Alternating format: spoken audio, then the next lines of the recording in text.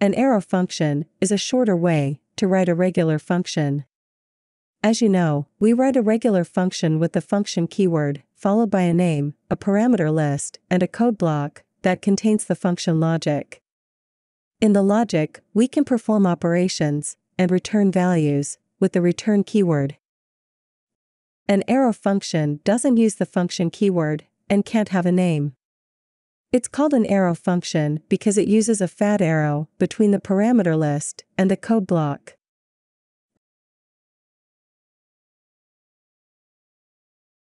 If we want to invoke the arrow function and reuse it, we can assign it to a variable and use the variable name for the function call.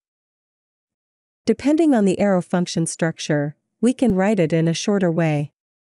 If we only have a single parameter, we can omit the parentheses of the parameter list. But, if we have more than one parameter, or none at all, we have to include the parentheses. If an arrow function only has a single statement, we can omit the code block's curly braces. And of course, we can write it on the same line. Arrow functions implicitly return, so if the function has only one statement, and that statement returns a value, we can omit the return keyword.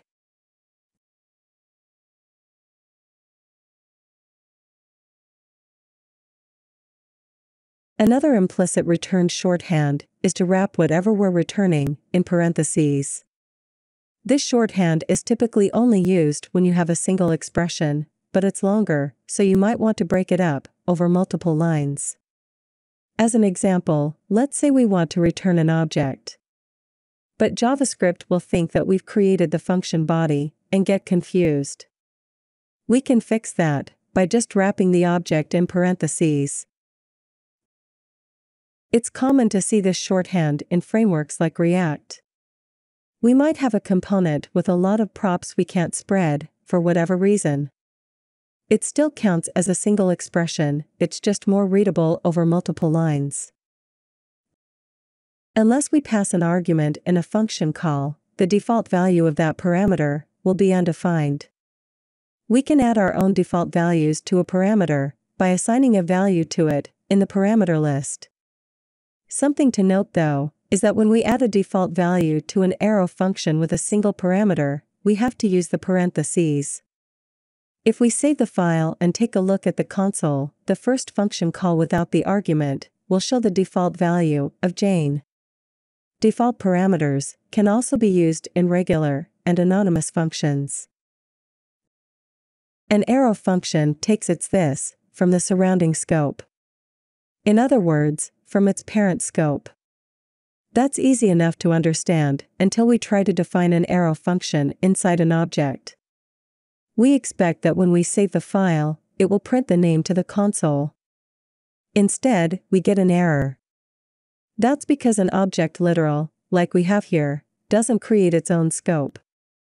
The curly braces that surround the object doesn't define a block, it just defines a container. So the arrow function isn't inside the user object's scope. Instead, in this case, it's in the global window object scope, and first name isn't defined there. Arrow functions aren't suited as methods. Typically, we use arrow functions in situations where a regular function's parameter needs the result of another function, like setTimeout. As an example, let's convert the arrow function to a regular function. A regular function, of course, defines its own scope. So, if we define an arrow function inside it,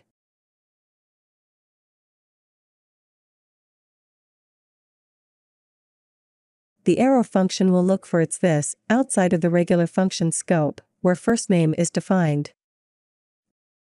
But, if we shouldn't use arrow functions as methods, where should we use them? Well, as we mentioned, arrow functions are more suited to situations where a regular function's parameter needs the result of another function.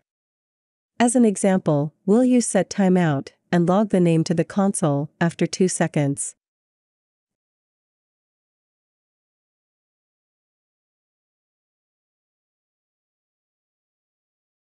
A good rule of thumb to remember is to use arrow functions as inner functions and regular functions as outer functions. In the next video, we'll take a look at how to use the new export and import syntax with modules. Thank you for watching. We'll see you in the next one.